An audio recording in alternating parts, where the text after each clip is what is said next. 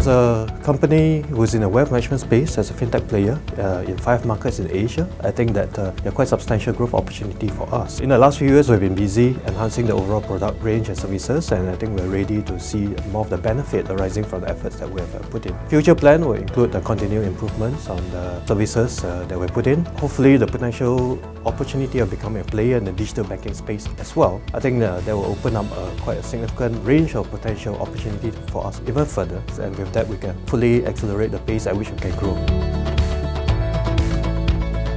Live from CNBC studio at the Singapore Exchange.